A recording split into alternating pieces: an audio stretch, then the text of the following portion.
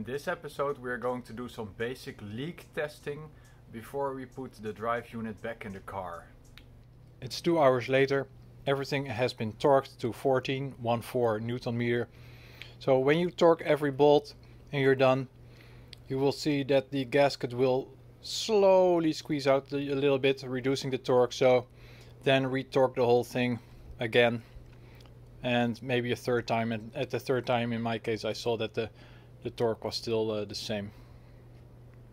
Next we're going to put Dexron VI in the gearbox. It is 1.3 liters. So I opened the filler bolt, and we're going to do it with this. And you have to fill it until it has reached the bottom of the hole, or maybe up to 4 millimeters lower below the bottom of this hole. But I don't know how to measure that, so I'm just going to do it until the bottom of this hole, and it should equal 1.3 liters.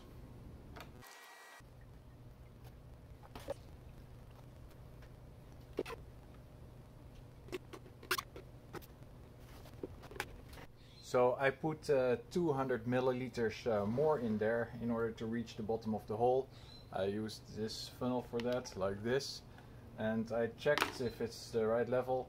If you take a Q-tip and you put it in through the center without touching any surface, and then you go down and you back through the center, and then it is red, it means it has enough in it.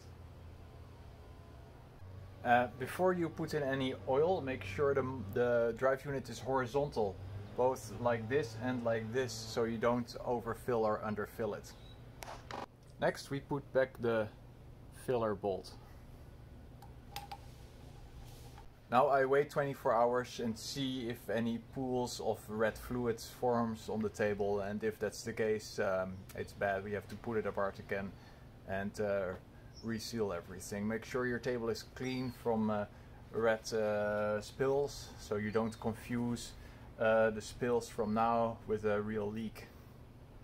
If you want, you can put the axles back in, both of them, without the little clip like this, so it's easy. Just with one hand you can put them in or out, and then simultaneously you can rotate them to spray some oil internally onto the primary shaft, and maybe if you did a really bad job, you can see the oil come out of the seal if it doesn't seal properly. And you have to rotate both shafts simultaneously because there's a differential in there. If I would have popped in only one shaft, then it would only rotate differential. Also keep in mind that the oil pump only works when you drive forward. So for the RAV4 and the Mercedes, that corresponds to this rotation direction. For the Tesla, it's the opposite. While we're waiting for the leak check, we can put the reluctor wheel on the shaft. So I assemble it like this at first, because then I can hammer it on there, a plastic piece like this, some wood, I can hammer it, and then the forces are transmitted to the ground, because it's supported on the ground mainly. This is just to keep it from falling, the force is going to the ground. If instead you would do this assembly after you put the rotor in the housing, and then you start hammering away, then the impact forces will be transferred through the ceramic balls of the bearings, which I think increases the chance of chipping and bearing damage. So I think this is the correct order, but correct me if I'm wrong. But first we tested if emergency drain number 1 did not leak through the Loctite, and after several days there are no signs of leakage, so that's good.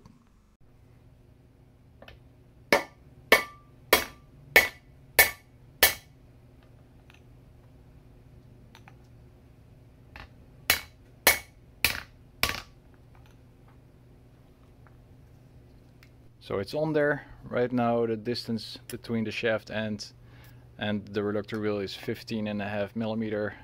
That's what it should be. Also look how nicely the breather has clearance from the reluctor wheel. It's very good.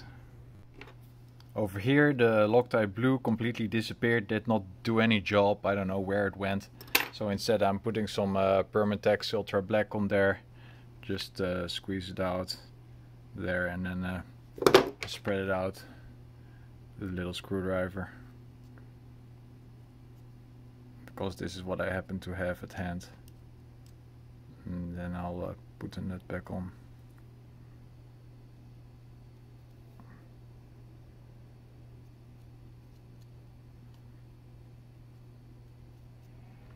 Maybe not ideal,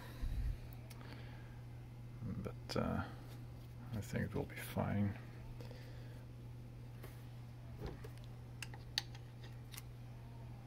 So I finger tightened the nuts. Now I wait 2 hours and then I'll torque them to 6 Newton meter.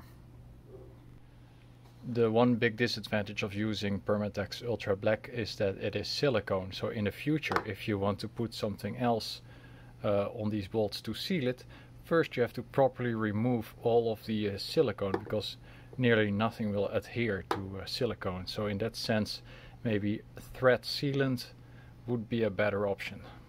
Next I'm going to drain the gearbox fluid so I can rotate this whole unit up, so I can drop the rotor in from above, which is a more controlled way of doing it. And if the gearbox fluid would still be in there, then it would pour out of this hole over here, which would give a mess. So that's why I drain it first. And it is draining. Next, before we insert the rotor, we will engage the parking pole. So with the M6 we click it, and now we have to rotate the gears until the parking pole snaps in a notch, into a notch.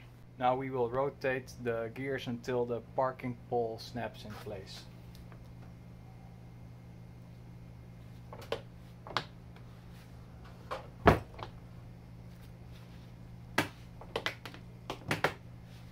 Seems to be already in place because I cannot rotate it anymore.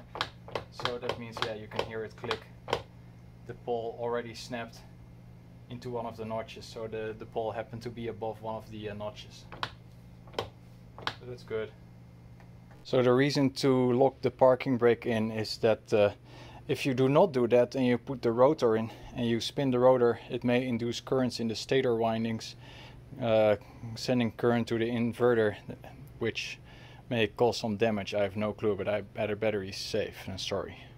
Next we put the chain back on the hoist, and we put this from the table on the ground, and now we have to flip it back up so we can drop the rotor in there. Also make sure to put blocks below the drive unit, otherwise you will damage the little emergency drain number 2. Now we hoisted it upright and strapped it to the ladder and to the table, and it's partially supported on the ladder rung, so that it's less chance of falling over when we put the rotor back in there. So the next thing, we're going to put the old grease back on the spline.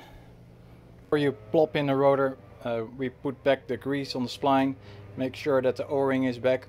I put a little bit of Dexron VI on it, make it clean, vacuum clean everything a last time, vacuum clean this a last time, make sure that the C-clip is in place, also glued with Loctite 648. And then I'm going to put some Permatex Ultra Black on this surface over here, so that this surface stays clean and I can lift this shield without getting my hands all filthy.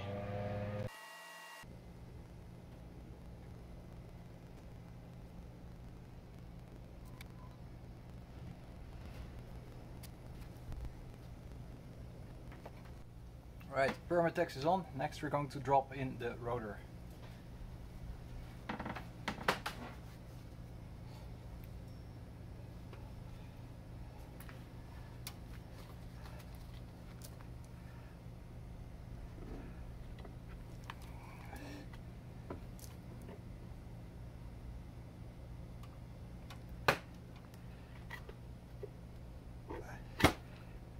Whew.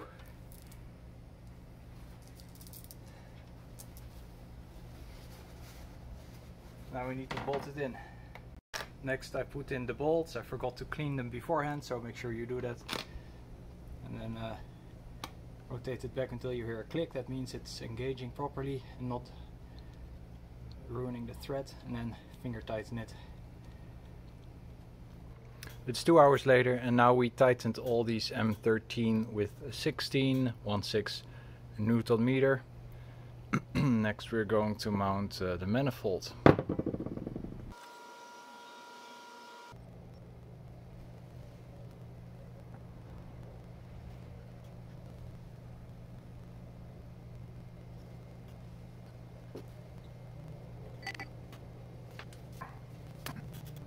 Now when you mount the manifold, you can just barely see the yellow excluder lip.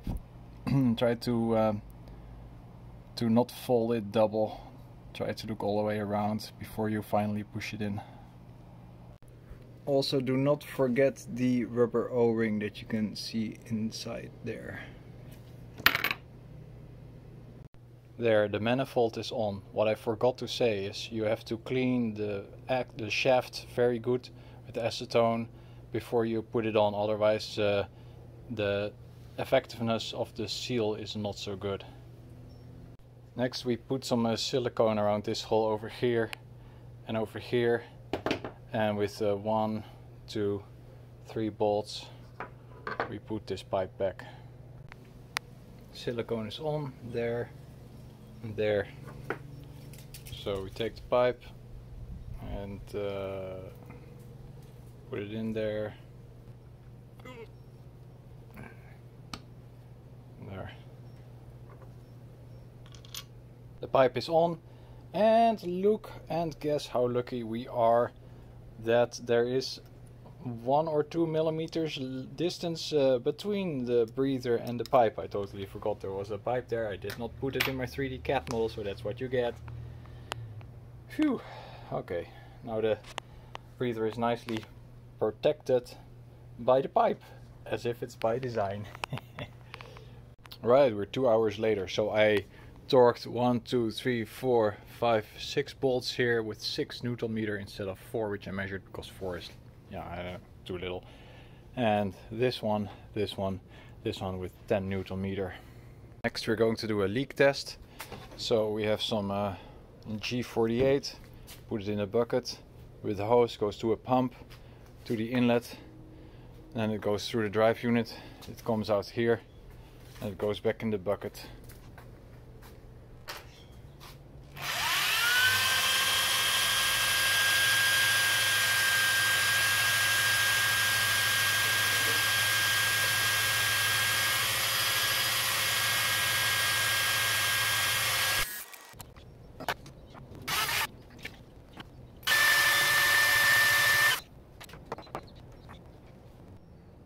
Also, I opened the drain of the transmission fluid, so if there's any coolant going into the transmission, it may go out here.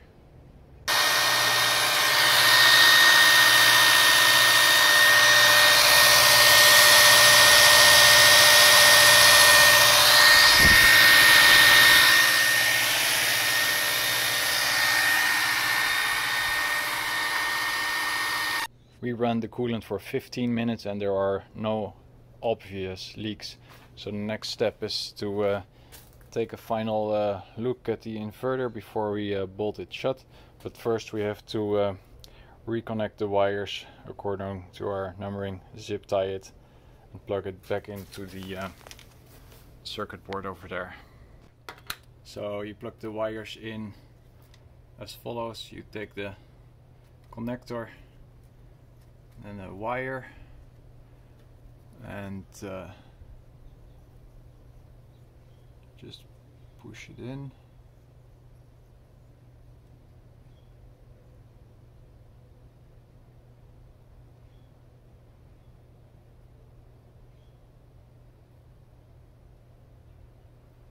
There, and number 3.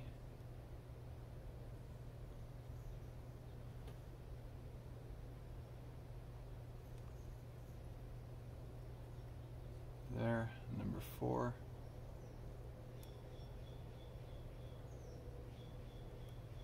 There we go. And then we have this blue little thingy goes on top.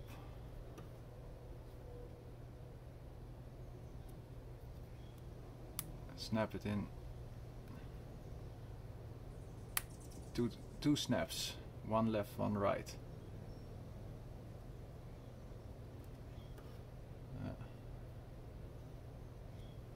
Good. Alright, I added the zip tie there around the braid. Then one there. One there. One there. And one around the blue and the green wires, and then I plugged it back into the PCB there. So now we can close the inverter. Next we're going to mount the bus bars. I'm glad that the epoxy that I used for the podding somewhere here is somewhat elastic, because we have to push these bus bars a little bit to the side to make them align with the holes. Alright, we mounted the orange thingy over here and the little plate over there. That's it for this episode. We found no obvious leaks yet. Finally, this photo shows the Dexron VI level using a red wire after a complete fill, which is to the bottom of the fill hole. It shows that the fluid level is roughly 50 mm or 2 inch below blocking the oil spray nozzles. Still, sloshing or driving downhill for Toyota or Mercedes, or uphill for Tesla, could block the oil nozzles, so the oil level should not be too high. See also the Weber University YouTube channel for more about this in the link down below.